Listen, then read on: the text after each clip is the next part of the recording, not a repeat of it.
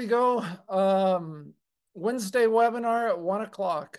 So we've been here a couple minutes. We have a couple things that we've been working on. We're super excited about in terms of integration with HighLevel and with IDX Broker. Maida, do you want to get us started and show us what you've been working on? Sure. Hello, everyone.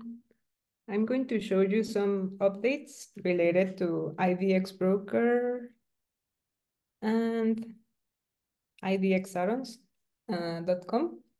So the first thing I want to show you is related to the Plunk Home Valuation widget. This is an update, and also to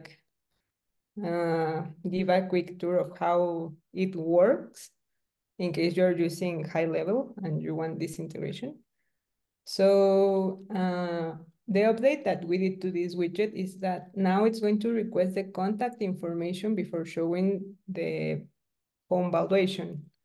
So whenever you enter an address, it's going to show this form. So you can get this lead, first name, last name, email, phone, and the purpose. If they are buying or selling this address that they entered. So I'm going to make a quick live demo. I have it already here in my, well, this is a page where we can test some things. But first I want to show you something related to Plunk. Just a second. Well, only so you know that this is the Plunk Home Valuation widget. Here you need to enter your phone number. This phone number is the one where you are going to receive notifications when someone requests market insights. And you have here some other settings that you can customize, for example, adding a logo or changing here the content of the market insights. I'm going to show you here an example. Here you can see the usage, the requests that have been made for valuations and for market insights in case someone has requested a market insight. And here you can connect to HighLevel. There's going to be a button that says connect to HighLevel. And the idea of this is that if you enable this option, we are going to create a new contact in HighLevel, and we're going to add a note with this new contact that they requested more information for the address that they are entering. So I'm going to do a test to show you how this works, and I'm going to use the same address that we always use for our test. This one. So here I'm going to enter some fake values.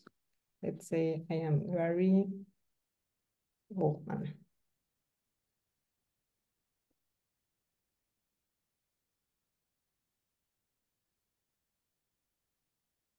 And this is my phone number. And I am buying this home. So I'm going to submit this, and now it's going to show me the valuation. At this moment, it should have created, well, first here I can see in the requests that Gary Oldman requested a home valuation for this address. And in HighLevel, I need to see here that Gary Oldman was created. I can see him here. And here in the notes, I'm going to see that he requested this valuation for this address. But what happens if they request for the market insights? They would need to click here on confirm. And the market insights are going to be sent to this phone number, and they can check it whenever they want.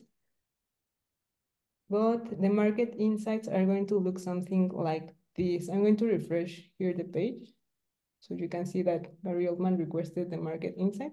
But if I open this link, it's going to look something like this. and it's going to display the market insights for this area. So this is related to the Plunk home valuation. I don't know if you have any comments or questions. I have a question, Maida. Yeah, sure. You know how you have a number of usage for the valuations and is one valuation, one usage, and then the market insights another usage, or is it just one? Does it count as one? They count as one. I have another question, Mayra. Is it possible to save the valuation price? Yes, I think we could save it or store it somewhere. I mean, we don't have this functionality yet, but I think we could add here a column. So you know what the value of that home was in that date, in that particular date. I think it's being saved in HighLevel, isn't it, Maida? No, it doesn't say that. It only says that, for example, here, Plunk home valuation request for this address and the purpose they are buying. So we could add here something else that says the price of the property. No more questions. No, it's okay. Do you have any other question? No, thank you. No, it's okay. Well, this is related to the Plunk home valuation, and we can add more features to it. And now I want to talk to you about something that we have, that it's a webhook URL. I hope this is not like very complex, but once I have explained it, I think it's going to be very useful and powerful for your needs. So this webhook URL, it's like an endpoint or link that we are providing, so you can send your high-level contacts to IDX Broker automatically. The idea is that you create a workflow. We provide one example in our snapshot with this endpoint, but the idea is that you can customize it to fit your needs in case you want to only send the contacts after a tag has been added, or if the contact was created after submitting a survey. But you can find this webhook on this link. I'm going to show you an example of how this works, and I think it's going to be more clear. So you can find this webhook endpoint on this page. We're providing this URL that you can add to a workflow. And here we also have a tutorial that explains step by step what you need to do to create this workflow in case you want to do this by yourself. But for this particular purpose, I already have it here. Well, this is another one, but I'm going to use the same, it's the same. Here it says that I'm going to send the contact to IDX Broker, and I'm also going to assign him a saved link. So this workflow is going to be triggered whenever I add this tag. I want to send them to IDX Broker. And here I have added the endpoint that is provided. Let me close this and this. That is provided here. But as I'm also going to assign a saved link, I mean, it's going to be the same endpoint, but I'm going to also add this at the end. And well, let's say that I already have this URL. I can see here that I'm going to add a user. It's requesting my key, the location ID, and I also want to assign a search to this new contact that I'm going to send to IDX Broker. To get this assigned search, I need to go here to IDX Broker, to the middleware, and you need to go to Design, Website, Saved Links. And here I created a saved link that is going to show properties in Miami Beach and Miami Gardens. So I'm going to get this ID from this particular saved link. And whenever this new contact is going to be created, I'm also going to add him this assigned or saved link or the saved search, so they have something in their account, so they start receiving notifications for new properties. So, okay, and also to finish configuring this webhook endpoint, I need to pass here the information of the contact, first name, last name, email, phone, contact ID, so we can add this information to the lead connector dashboard. And finally, we're going to add the IDX lead tag. So I'm going to create a new contact so you can see how this works. Let's call it one what? Dominguez.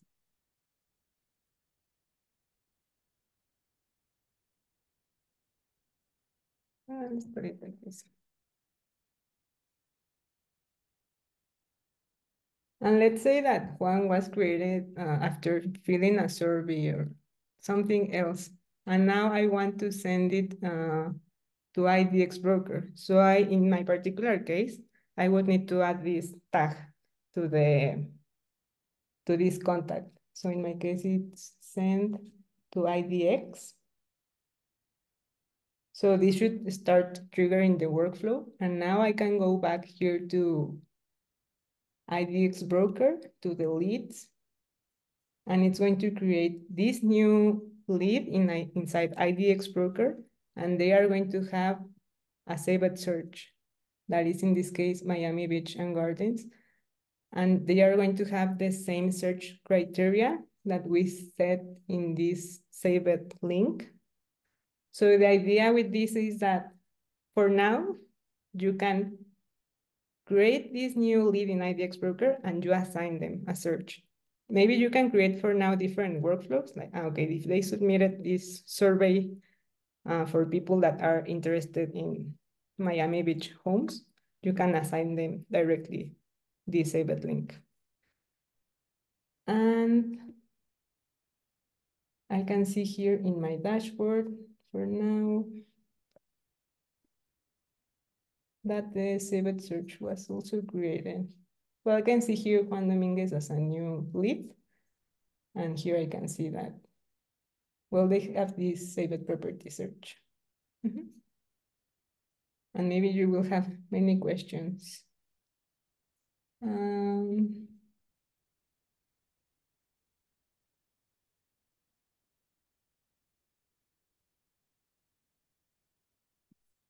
Okay, I'm reading here the chat. What's the use case for this?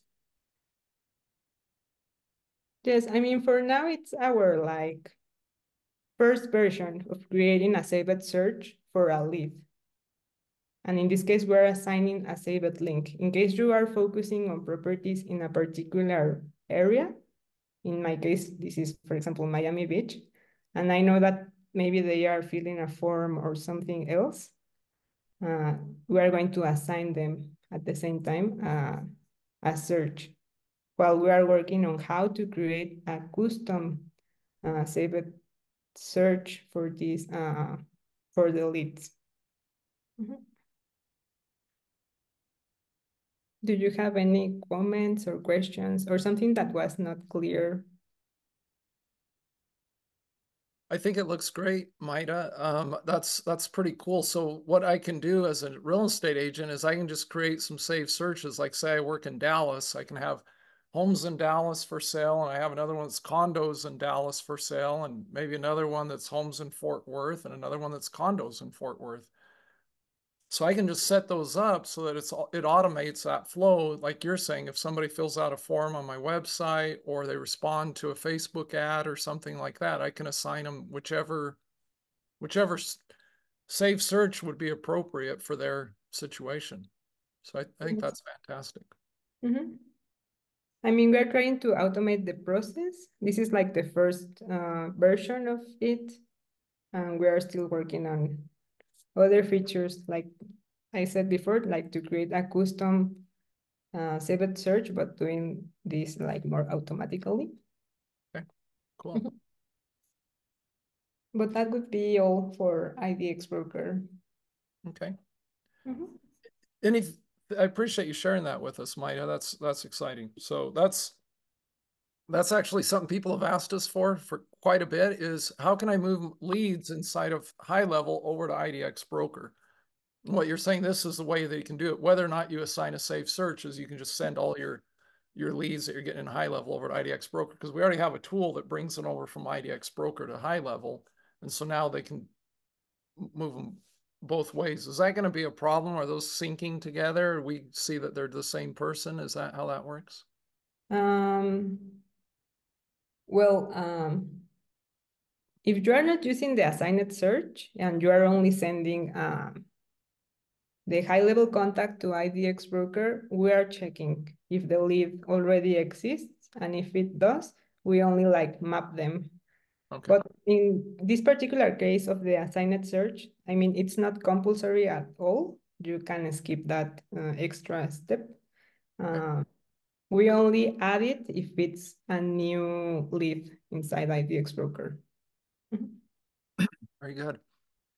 All right. So Carlos, do you want to show us what you've been working on? Thank you, Maida. That's fantastic. I appreciate that. Yes, thank you. Well, last week we were showing you the new agency dashboard. That is a way for agencies to onboard new clients and also keep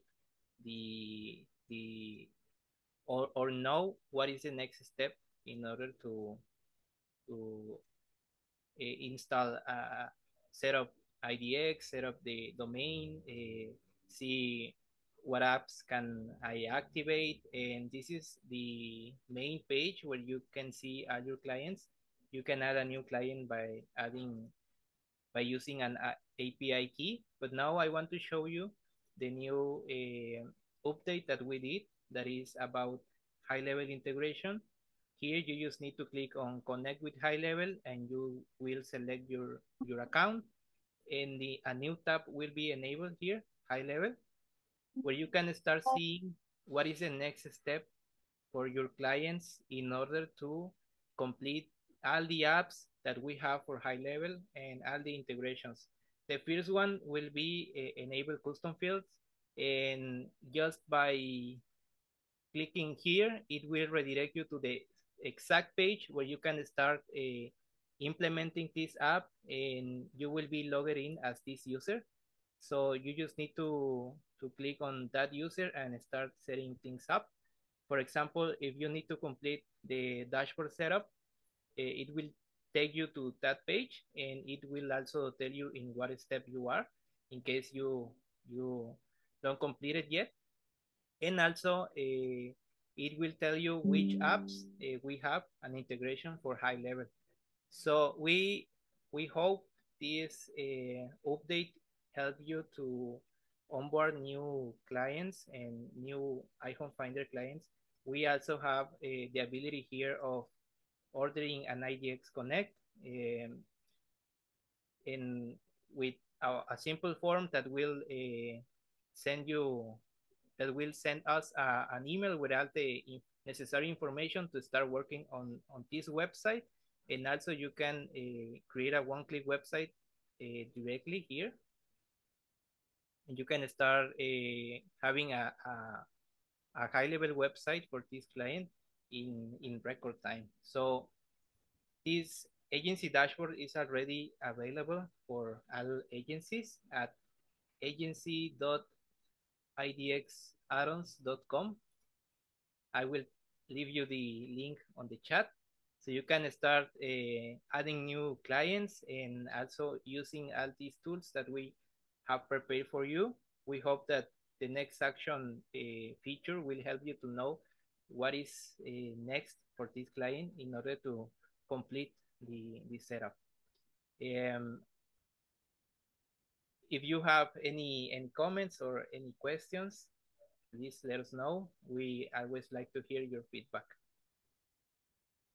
Thank you, Carlos. That's fantastic. So now it just shows where they are in the setup process of getting HighLevel integrated into their client site. Is that what you're saying?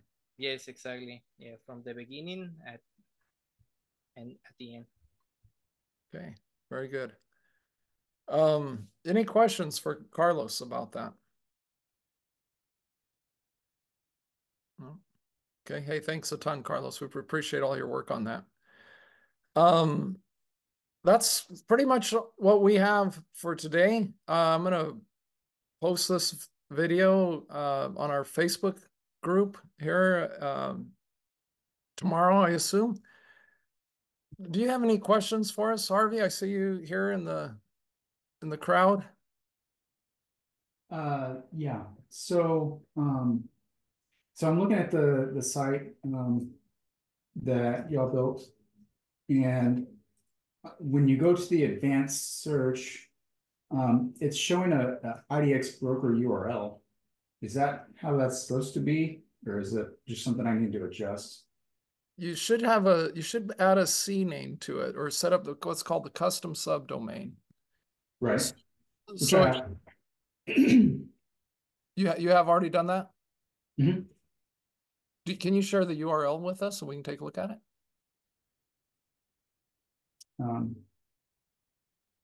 Yeah. So or you can share your screen or whatever makes you happy.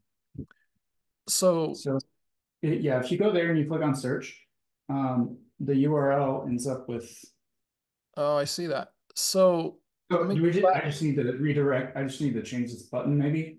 Well, so your custom subdomain is on your website, but it didn't get set for your IDX broker. It's not set up right to work with IDX broker. So what you want to do is put in I'll show you this.